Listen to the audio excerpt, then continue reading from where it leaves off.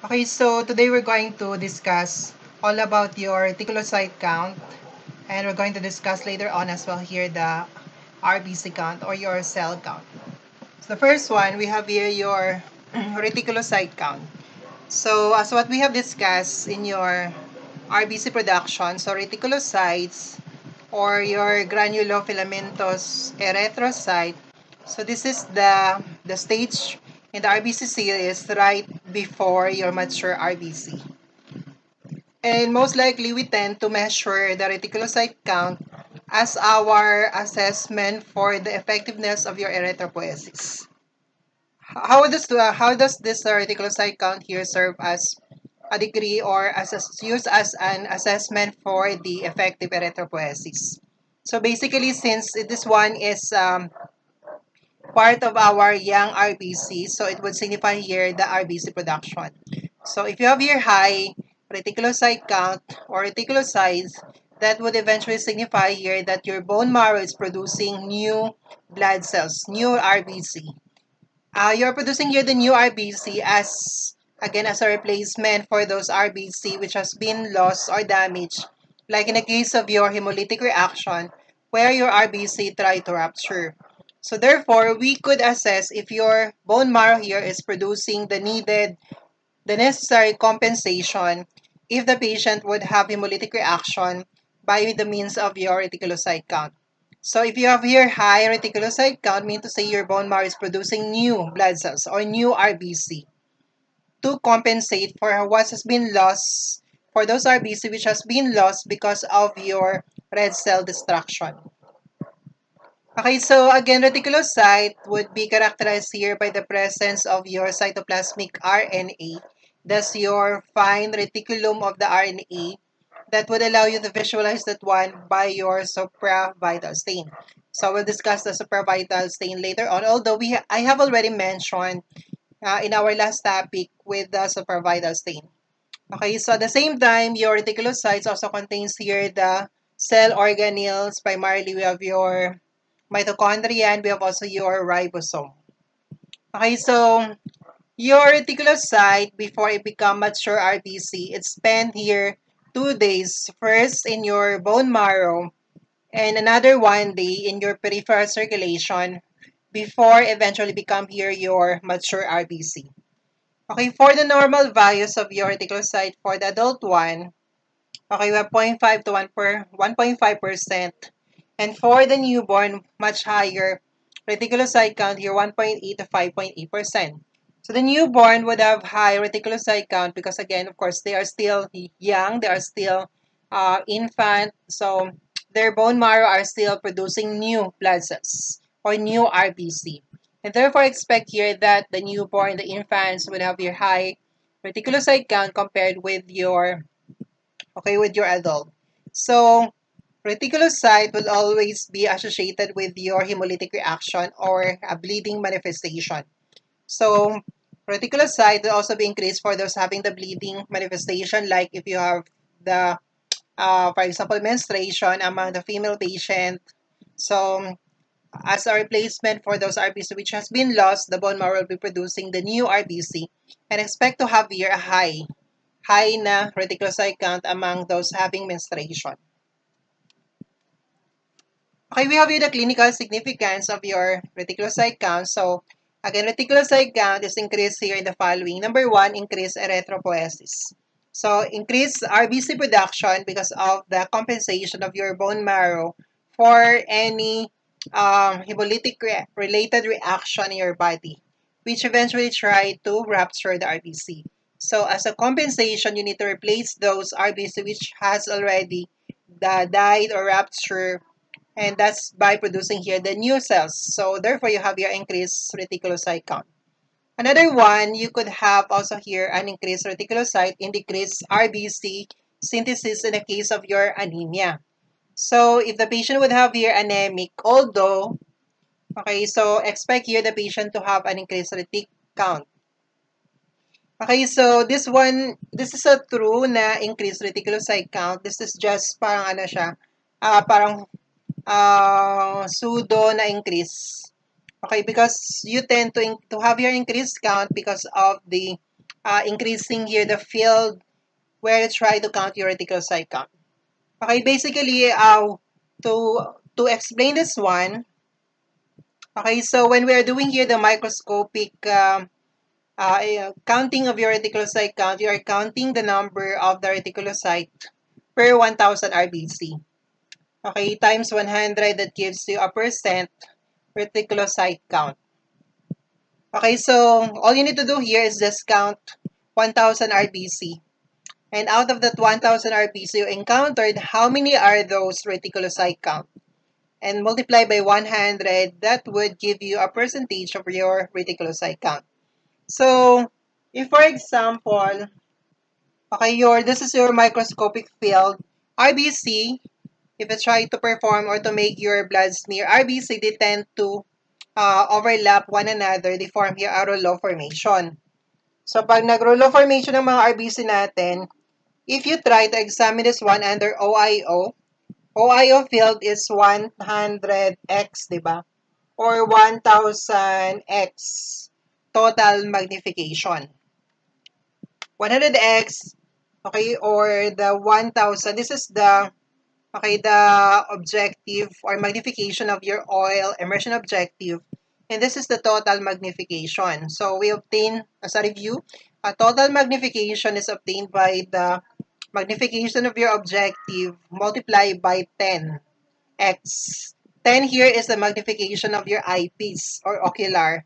If you try to multiply 10, which is the magnification of your eyepiece or your ocular of your microscope, with the magnification of your objective, like in the case of your OIO, that's 100x, that gives you here the total magnification.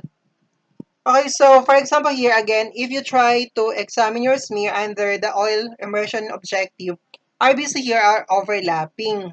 So once they're overlapping, it will be difficult for you then to count. Hindi mo makakount ito isa-isa. But you need to come up here with 1,000 RBC na makount mo dapat. So with that, we tend to estimate na lang. Paano natin estimate? So you're going to count here 10 OIO field. And we are assuming that in every field of your OIO, there are 100 RBC. So 100 RBC times 10, that gives you 1,000 RBC. That satisfies here already the requirement for you to count the 1,000, to have here the 1,000 RBC, for you to present your reticulocyte in a percentage. Okay, but what if, for example, if the patient is anemic? So if the patient is anemic, wala kang makikita masyado na RBC. Tama? So pag wala ka masyado makikitang RBC, 10 field is not enough for you to have 1,000 RBC. Kasi wala siya masyadong RBC, di ba? One field nito, hindi ka maka 100. So, ang mangyari niyan, instead of the 10 field, dadamihan mo ang field in order for you to come up with the 1,000 RBC. Ano mangyayari, however, here, if you are increasing the number of the field? If you are increasing the number of the field, you are also increasing the chance of finding or counting the reticulocyte. So, pag dinamihan mo ang field because you wanted to come up the 1,000, dumadami din ang bilang mo ng reticulocyte. And therefore, what you have would be an increase in the reticulocyte. That's more of the false na reticulocyte count just in the case of your anemia. That's why later on, may computation tayo just as correction for your reticulocyte count in the case of your anemia. Then we have here your reticulocyte count could be stained only here by the supravital stain.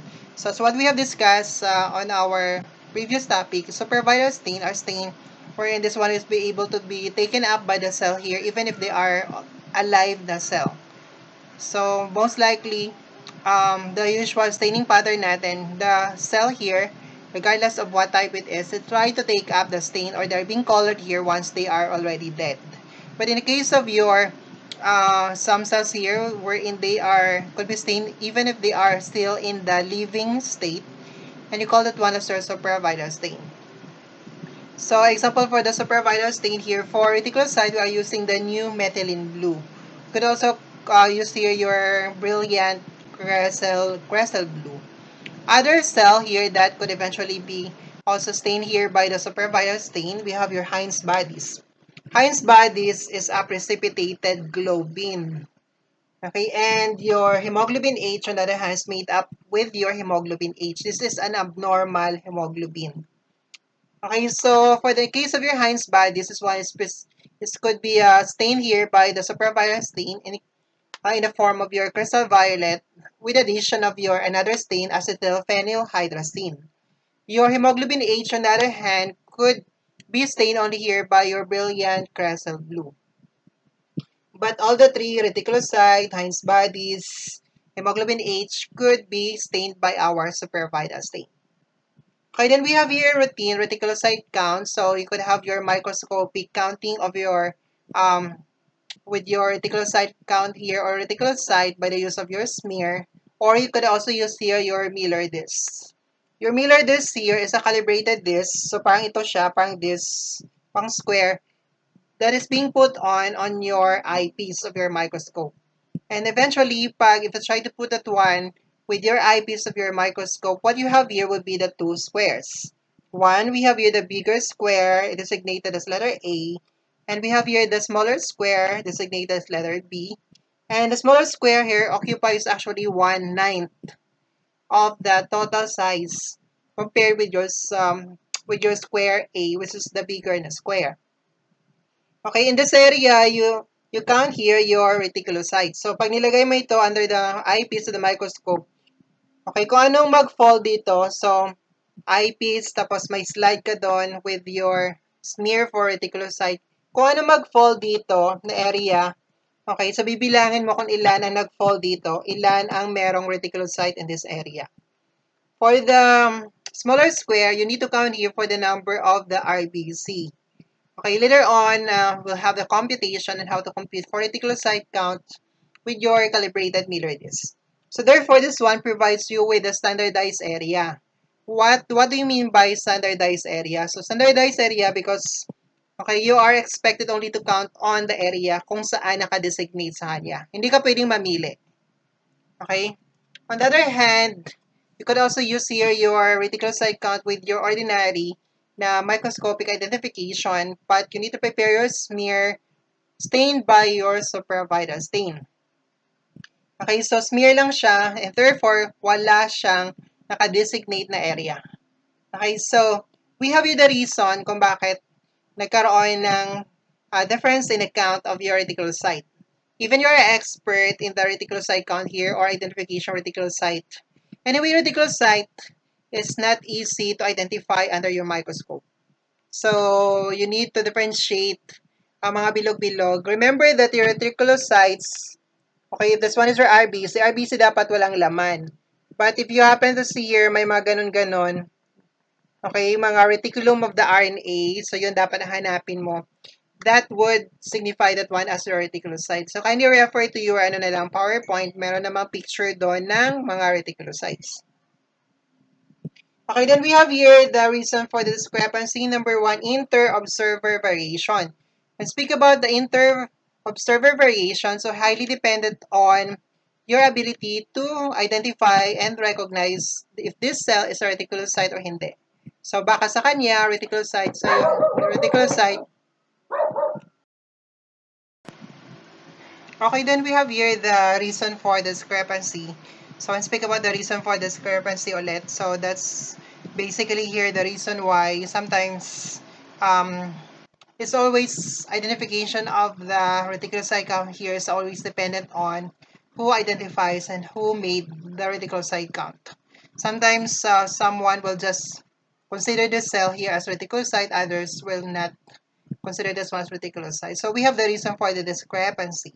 Number one, we have your inter-observer variation. So yun nga. Second one, we have here the size of your sample evaluation. So the required sample size here should approximately 1,000 RBC.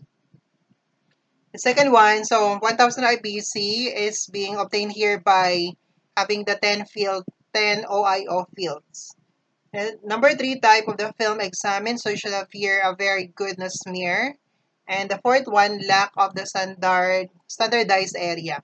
So when speak about the lack of the standardized area, so if, for example, here if you're just having that slide lang, So, since you'll be counting here the 10 OIO fields, so you have here the choice kung saan ka mag-count ng 10 fields.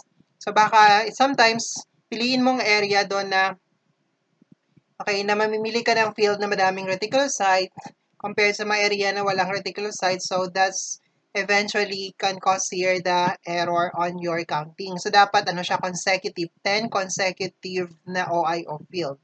Unlike in your Miller disc, so generally meron kang designated area where you're going to count your reticulocytes. So it's more of the standardized compared with just having your smear for counting here your reticulocyte in your 10 OIO field. So we have here the, okay, so you can perform this one to increase the accuracy of your identification. So first one, okay, one medtech. So you just need to prepare here 2 smear coming from one sample, patient sample, and then make a 2 smear or 2 slide. Okay, and then each of that one, you're going to count 500 RBC. And then identify how many of that, how many in this 500 RBC here are reticulocyte. On the other slide, ganun din gagawin mo. Then, since you'll be counting here, you're supposed to count 1,000 RBC. Okay, all you need to do here is just add here the number of reticulocytes seen in the first slide and then the number of reticulocytes seen here in your second slide per 500 RBC. Okay, that become your reticulocyte count. The second one, we have here 2 medtech naman. So, each of you, we're going to count here one slide and each of you are going to count here 500 RBC. Pero this is still one patient pa din. So, from one patient, so gagawa ka ng dalawang smear. So, ito papakount mo dun sa isang medtech, kakount niya 500 RBC. And how many of out of your 500 RBC are reticulocyte? The same time, the other smear, so ikaw magka-count. And whatever your count here, i-add mo dun sa reticulocyte counted by another medtech, okay, per 500 RBC. That still gives you 1,000 requirement of your RBC. And the third one, we have here your 2 medtech, dalawang slide. Each of you are going to count 1,000 RBC. And then count here and identify how many reticulocyte per 1,000 RBC on your slide. And sa kanya naman, and you take an average of that. And therefore, it would increase here the accuracy of your testing process or your counting process. Kasi hindi lang ikaw mag-isa ang nagka-count. Okay, then we have here the procedure when you're doing your routine light microscopic identification of your reticulocyte count. So the first one, so just need to have your add your blood, that is your EDTA collected blood of the patient with the new methylene blue stain in equal proportion. So like 2 drops, the requirement here 2 to 3 drops. Like if you have 2 drops of your blood, then you add 2 drops of your methylene blue. Or you could have your 3 drops of the blood. Then you could also have your 3 drops of your methylene blue. You put that one in your test tube. And after that one, try to mix well to allow here your reticulocyte to take up the stain. Allow it to stand for 5 to 10 minutes at room temperature. And after that one, okay, you try to mix again and try to make a wedge na smear. So, kuha ka dun sa test tube of your mixture of your stain and your blood. Kuha ka ng drop, lalagay sa smear, and then make a smear, wedge smear. Air dry, and eventually after that one, try to identify that one under the microscope. So, we have here some consideration with the reticulocyte count preparation or identification. The first one, okay, we have here drying artifacts here in your smear could be confused here with your reticulocytes. Most likely, pag mga artifacts, they are mga cells or mga structure which are highly refractile. So under the microscope, if you try to adjust your fine adjustment, those artifacts would be refractile. So para siyang umiilaw. But your reticulocyte is not refractile. So that will help you identify this one is reticulocyte, this one is an artifact because of that. Okay, another one, you need to mix your blood thoroughly here when you are, before you are preparing, before you get your sample from your EDTA collected blood. Because basically, reticulocyte here found on the upper portion of your mature RBC in your blood, because your reticulocyte would have a a lower specific gravity compared with your mature RBC. So therefore, para makuha mo reticulocytes in your blood sample here, so you need to mix it thoroughly. Okay, another one. So you need also to adjust here for the volume of the blood with your anticoagulant ratio in the case of your anemic patient and in the case of your polycythemic or so, polycythemia vera na patient. Pag anemic ang patient, so konti lang blood niya. Okay, so all you need to do here is instead of equal volume, so instead of 2 drops, so dadamihan mo ang blood because anemic ang patient. Pag sobrang lapot ng dugo ng patient, gagawin mo ay babawasan mo ang volume ng blood compared with the volume of your new methylene blue. Another one, we have here also different cells here that could be mistaken as your reticulocytes. The first one, we have your Heinz bodies. Okay, the Heinz bodies is just a precipitated globin structure. It's a precipitated globin or hemoglobin. Okay, that's in the case of your problem with your hexose monophosphate shunt pathway with your absence of your glutathione synthase na enzyme. But in the case of your Heinz bodies, ang difference niya with your reticulocyte, your Heinz bodies is usually found here at the periphery or at the edge of your RBC. Dito siya sa gilid. Hindi siya makikita sa gitna. Another structure that could be mistaken here as your reticulocyte, we have your Howell-Jolly bodies. Okay, Howell-Jolly bodies is considered here as the fragments of your DNA in the case of your defective DNA synthesis. Okay, Howell-Jolly bodies could be differentiated here with your reticulocyte because your Howell-Jolly bodies usually in singular. Mean to say mag-isa lang siya dito makikita, hindi siya madami. Okay, another one, we have your Pappenheimer bodies. Pappenheimer bodies, on the other hand, so this is your iron granules. And remember that reticulocyte is not your iron granules. So, Pappenheimer bodies here, if you are suspecting for the presence of that, then stain mo siya ng Prussian blue stain. Prussian blue stain is a specific stain for your iron. So, kung mag-positive sa Prussian blue, mean to say that one is your Pappenheimer bodies. Pag nag-negative sa Prussian blue, then that's your reticulocyte. If you're really confused between your structure as reticulocyte or Pappenheimer bodies. Okay, then after you have already your smear prepared here with your light microscopy, so all you need to do here is just perform the retic count. Again, you are instructed here to count here reticulocyte in 10 OIO field. Then after that one, you try to total the number of reticulocytes seen in the entire 10 OIO field. That become your number of reticulocyte or total number of reticulocytes seen in your 10 OIO. Total number, divide by 1000 RBC times 100, that gives you here the percentage of reticulocytes. On the other hand, we have your calibrated Miller disc. Again, this is calibrated Miller disc here that's being inserted on the eyepiece or the ocular of your microscope. Again, we have your two squares. Again, we have the bigger square, designated as letter A. Dito ka magka-count ng reticulocyte. Wala kang pakialam sa mature na RBC. Square B, the smaller square here, you're going to count here the number of RBC na makikita dito sa square na to, including your reticulocyte. Okay, for our formula for the computation, so we have your total number of reticulocyte na makita mo sa square A, multiply by 100. Over here, the total number of the RBC seen in the square B, including your reticulocyte, multiply by 9. So we have this one, the College of American Pathologists here requires you na makakita lang ng 112 na RBC. 112 is equivalent to 1008 okay, na RBC here. Okay, 112, for example, 112 nakita mo dito, multiply by 9, that gives you 1008. That's satisfy already here the 1000 RBC na requirements.